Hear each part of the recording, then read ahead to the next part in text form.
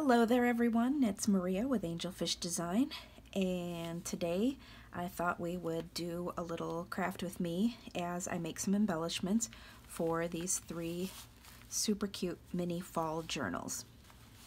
So I am working on a design team project for Ephemera's Vintage Garden. So I am using 3 of her kits, and the one I'm going to be working with today is called Lady Eleanor's Journal, and it is a really cute kit. It is a full journal kit, so it has pages and ephemera, embellishments, journal cards, all kinds of cute stuff. So I am also working on DearJulieJulie's challenge for this month, which is to do assembly line embellishment making or element making, that kind of thing. So that's why I'm making the 3 journals, and then we are supposed to make 8 each of several different elements to put in the journals. So one of the elements I've already started working on is these shaker tags out of a tag printable from a second kit that I used from Ephemera's Vintage Garden, which was Familiar Trees 2. So this came with a sheet of, I think it was 6 tags on it. So, and I'll have on my Instagram, I'm going to do a mini tutorial in my stories on how I made those tags. So if you're not on my Instagram, that link will be down below and you can go over there and check it out. But let's get going with these embellishments. So again, supposed to make 8 envelopes to put inside the journals. There's the envelopes. Here are all of my mini embellishments from the kit, or mini ephemera, that I've printed out, and I have inked around all of these, around the edges. I've used 2 different colors. I used a lighter brown and then a darker brown over it, just to give it some depth. Okay, and then I have been seeing on so many people's Instagrams and YouTube channels these beautiful embossed papers that they are including as either pages or embellishments and what have you. So I went through, I picked out some of my scraps and put them through my Big Shot to emboss them, and then put a bit of ink over it, just lightly brush some ink over that to make the embossing stand out a little bit, and I think they just turned out gorgeous. Just some random scraps of scrapbooking paper and some coffee filters. It's just so pretty, so I can't wait to use those. And I'm trying to keep these embellishments kind of as flat as possible, so we'll see how that turns out.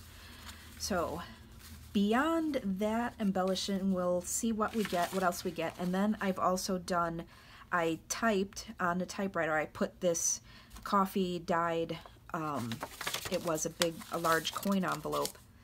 I put it into my typewriter and typed a bunch of fall and forest related words. I always like to have a little word embellishment on there. I have several washi tapes that we could possibly use. I just put a small selection of things that I might possibly use on these to decorate. So these are some tags, or not tags, well, these are tags. These are also from the Lady Eleanor's Journal kit, some tickets. I cut those out and inked around them.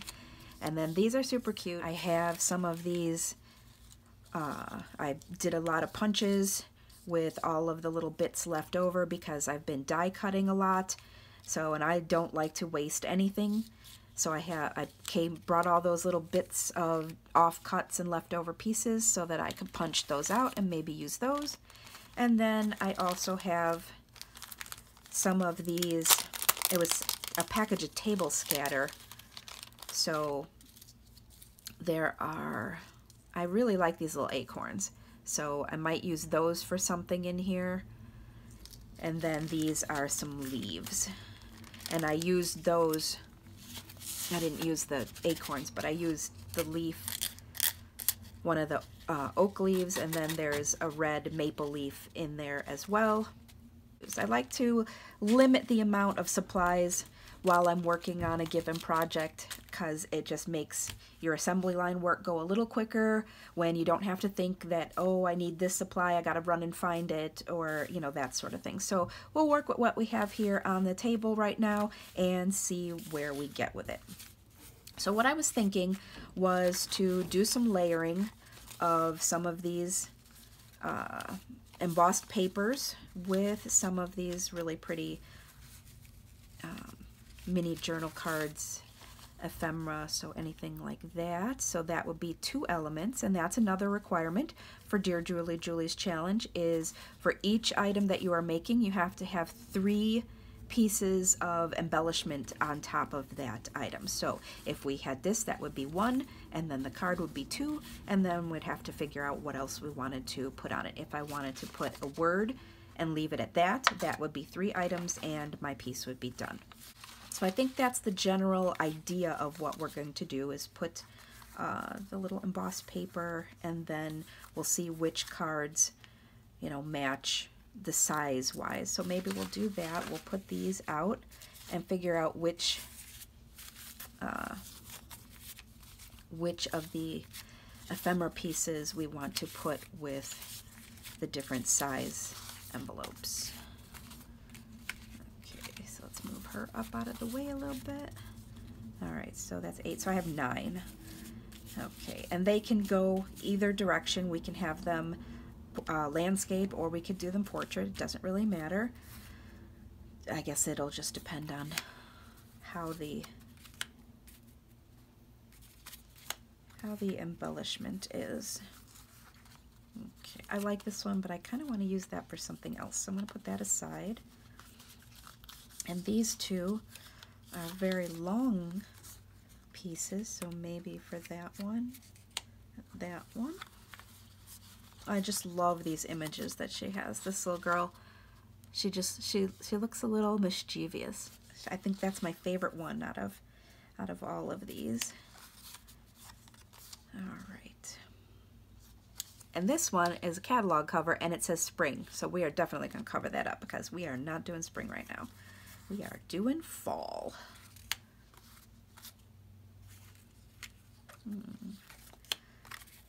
All right, so maybe, oh wait, I think she is better on one of these. Do I want that one on there? Maybe I'd rather do him on there. Yeah. Okay, I think that looks good so far. Then we have this. Let me look at the smaller ones first so we can use those up right away, right? Okay, so I have this little guy. Okay, he might be too small. All right, let's put him aside. I like this one. I'm just going to tear these apart. And I might have to ink that kind of white edge there. Okay, and maybe so that I can get more out of this one, I am going to tear this in half. And then to give a nice contrast, not enough contrast, maybe I'll put that for him.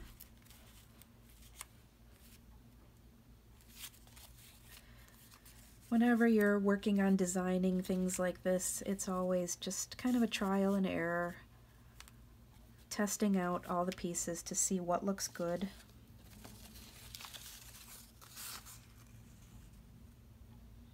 Now, I really like this pop over here of these red flowers, or I mean leaves, so I'm wondering if I want to layer that on one of these tickets instead of on this, because I don't have any of these papers that has that pretty pop. So we'll go with that for right now.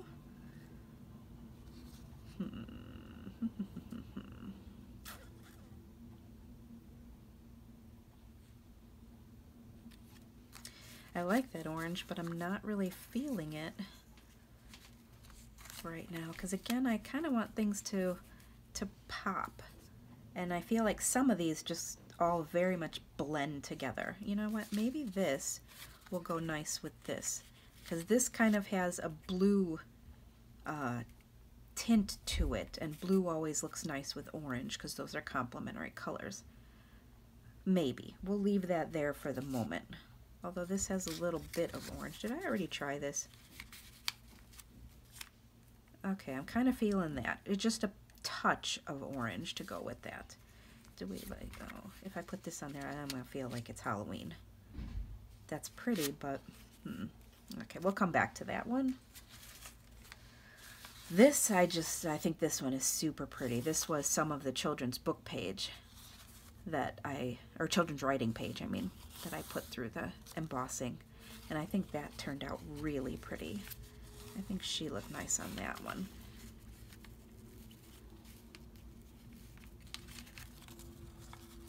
Hopefully I'm staying in frame here. I feel like this area is still in frame. Yeah. I think this kind of blends nicely into the background and still allows her to pop out. So let's tear that a little bit. Okay. So this is going semi-quickly so far. Okay, let's see what some of these bigger pieces are, if we want to use any of those. That could be. This is a nice orange kind of color. Maybe I'll put green with this one. Yeah, I think that'll be nice. Let's tear some of that up.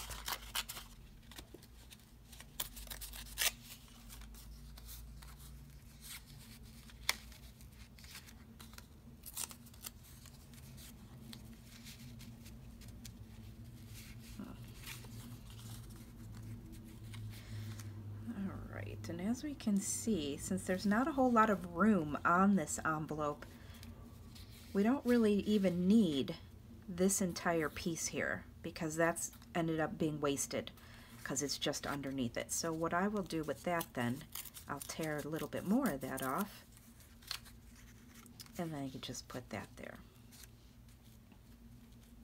And that's a great thing to remember if you are new to junk journaling or crafting in general and you don't have a lot of supplies yet. That will definitely make your stash go further. Just be mindful of what's being hidden under another element, because you may not need to waste that underneath something. All right, I think that green looked really nice with that, so I'm thinking maybe we're going to do that over here as well. This one's kind of small. I could layer a couple of different colors under there, so maybe I'll put that one and then something else. Oh, this doesn't have any more of the embossing on it, but that's all right. I still use it. Let's see if we like that. It's kind of fun.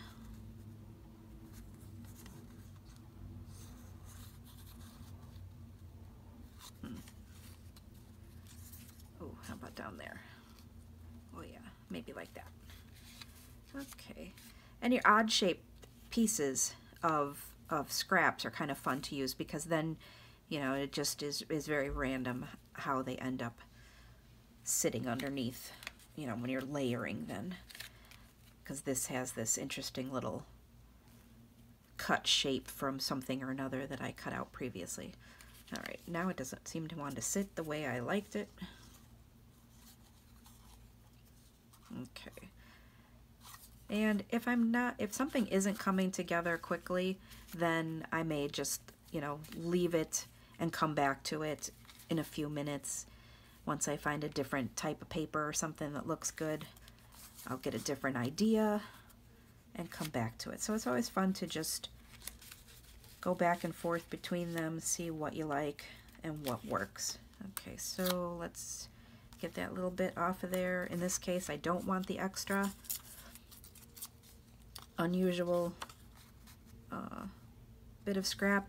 And in this instance, I would not tear this extra bit, because I do want this to come across and be underneath there. Whereas if I tore this off, then it wouldn't go across the bottom and the top as far, and I do like that it extends like that, so I'm going to leave that one.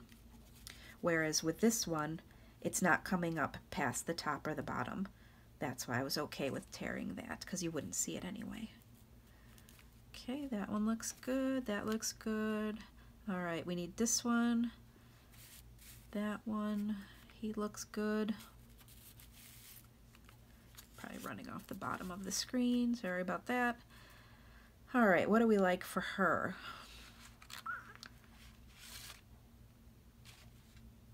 And this yellowy looking one. How about, will this look good with that one? Oh yeah, I think so, right?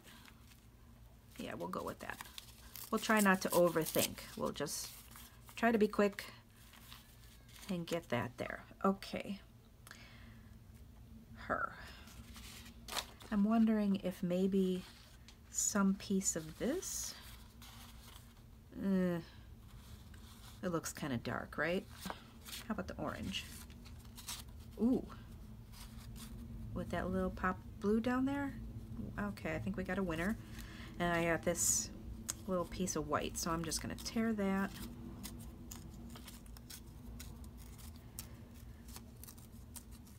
It's a little fiddly to tear such a tiny amount off, but that's all right, because I don't want that little white bit showing there. Okay, so I did like this little piece of blue here, and then we'll put her, and we want it to be about there. Okay, yeah. All right, oh, and then we have this guy still.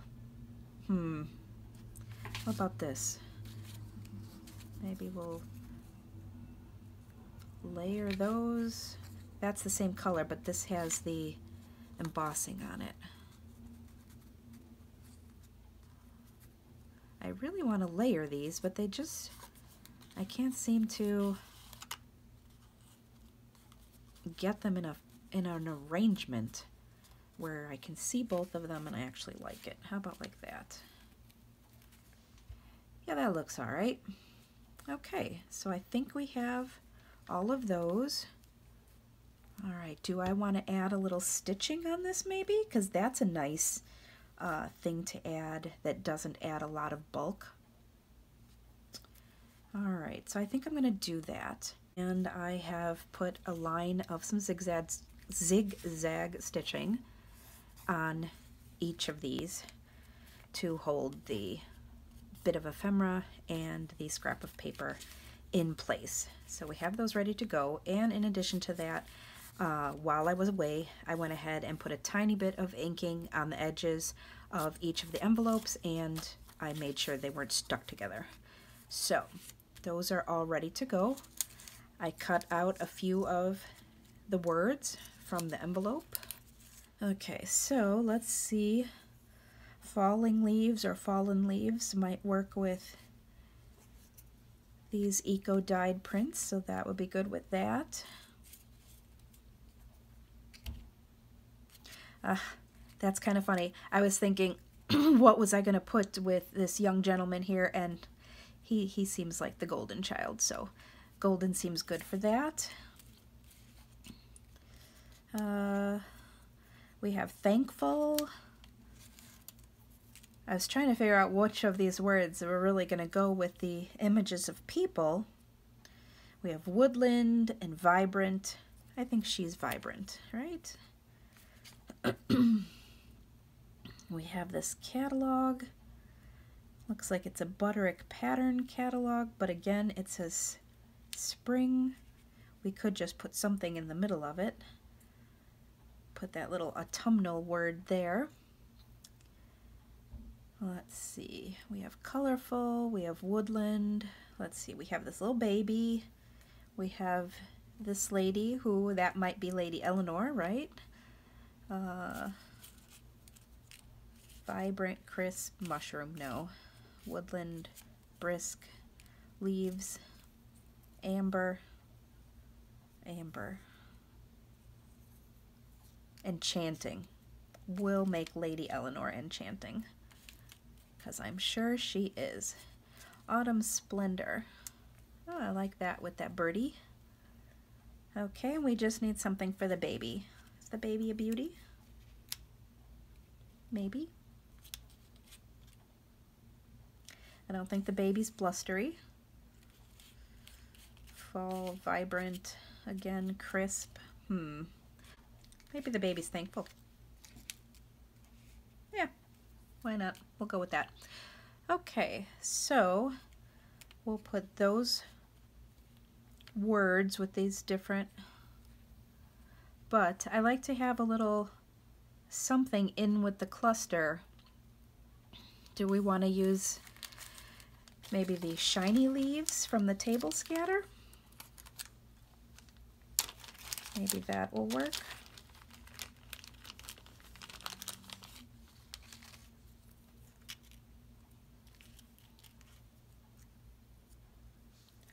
Because that's more of what I was thinking, was a slightly larger leaf to put with the word. What do I think of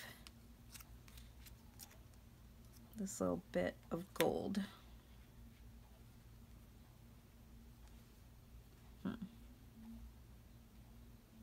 It has promise, but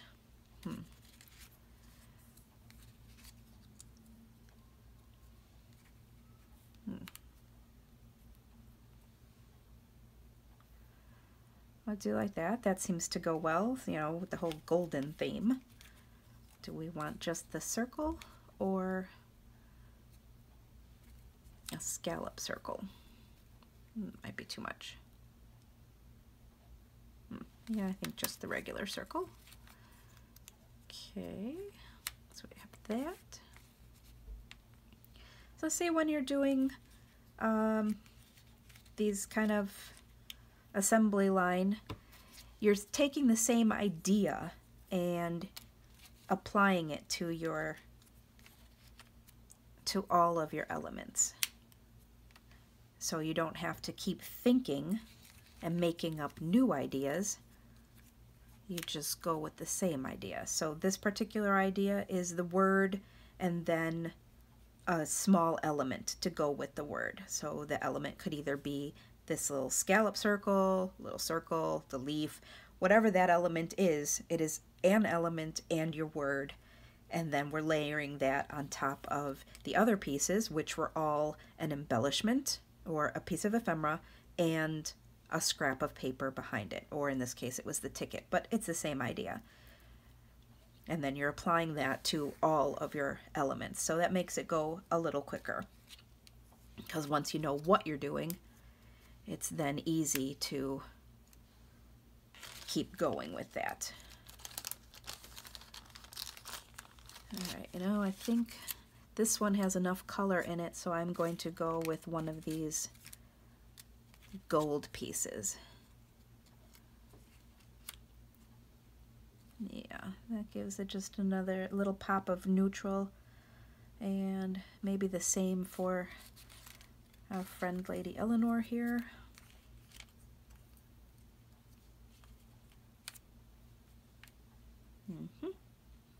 And all we have left is our thankful baby. Huh. What if we do one of these red ones? That's a lot of color. Oh, but I like it. I think it goes well with the opposite color of the green there. For these little pieces, I'm going to use my tiny attacher to go ahead and staple those together.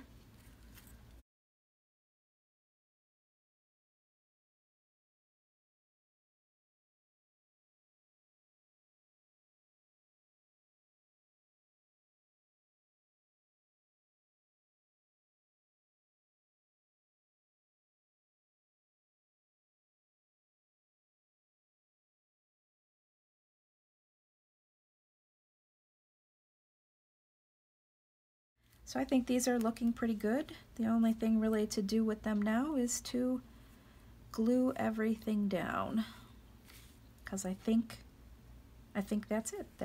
That's our design. Now, just one other thing that I wanted to mention before I glue those down is the orientation on the envelope. So for any of these that are a portrait, your flap can be on either side. Because what I do with this then is I put it over the edge of a page. So if your flap is on this side, this will end up overlapping this way. If the flap is on the other side, of course, it will end up overlapping that way. Now, of course, this is just what I do. You don't have to overlap your envelope on a page at all. You could just leave it. You could tuck it into a pocket, you know, anything like that. You could clip it onto the page without using the flap. You know, that's entirely up to you. That's completely a personal preference or what you want to do with your journal. I will say with one that is a landscape, just make sure that your flap is on the top, because while you could use this and maybe you want to put that at the bottom of your page, you know, overlap, it would just be kind of weird if you're looking at your envelope and your image is upside down. So that's the only one I would be mindful of. Okay, so our cute little envelopes are all completed, except for this one. I still am not feeling this. I really do want to cover up the word there where it says spring, but it's just not happening. So whatever, we'll put that one aside, and at some point I'll figure that one out. But we do have 8 here, so we have completed that portion of the challenge for Dear Julie Julie's August Junk Journal Challenge. So we have our 8 envelopes. So have the baby who is thankful. Now when I attach these, normally I would use my hot glue gun to put these down, but since these are little metal pieces and with the bit of staple, I used a glue dot instead, and then on this side just used some of my Tombow Mono to glue that down. It's because I want to be sure that I'm not burning myself, and that glue dot will hold pretty nicely there. So we have that one. We have our falling leaves, our vibrant young lady, our golden boy, the bird and the autumn splendor, the ever enchanting Lady Eleanor, some more fallen leaves. And then this one I forgot to do earlier. This was a postcard, telegraph postcard, so I put brisk. And I also added a little bit of washi down there because I felt like this section here needed a little something extra. So what we did today for folks who maybe feel a little challenged when they're layering, break it down. So we did 2 pieces. We layered just our bit of ephemera and some scraps of paper in the background. I had done my embossed paper to give it a little bit extra texture, and then added some stitching. So that's 3 layers right there, but when you're just doing, you know, 1 or 2 layers and adding a little stitching, it doesn't seem overwhelming. Then we went in, we made a 2-part layer of a word and then something to help that word stand out from the rest of the image. So that was 2 more layers, and then you put it on top, and now suddenly you have done 5 layers on your envelope or your other embellishment, whatever it is that you're making. So yeah, so breaking it down into smaller chunks makes it more manageable. Stop by next time and we'll see what other embellishments we make for the pretty fall junk journals. And thanks for stopping by. Thanks for staying here so long with me to work on these, and I will see you next time. Bye-bye.